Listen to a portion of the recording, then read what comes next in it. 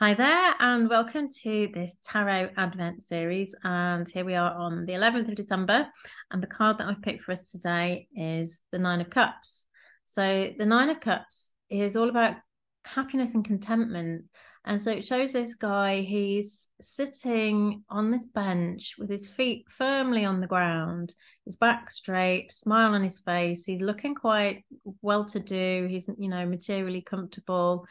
And this table of cups sort of encloses him. It's sort of it's cozies around him, and it's the fact that it's sort of elevated gives a sense that he really prizes this level of emotional contentment that he's reached. Maybe he's been on a long journey to get here, and that it's been quite hard won to find this level of peace and satisfaction, contentment, fulfillment.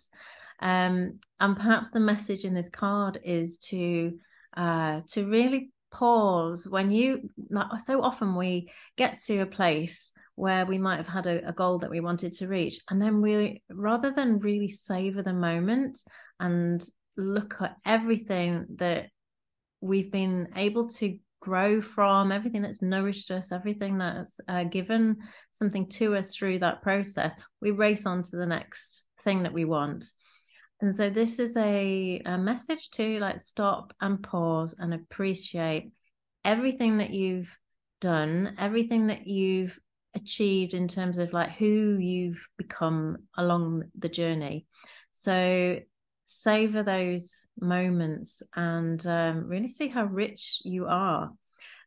One other meaning behind this might be that he's on his own enjoying this, and so that might be a question: is do you need to spend some time on your own to savor these the way you've got to, or is it time to now start to share that more? Often, well, this is for me anyway, I can often get to find myself in a really good place, and then I'll instantly want to share it. And then it's like I haven't held on to that energy long enough just to really fill myself up before I'm wanting to give it away because it's so good.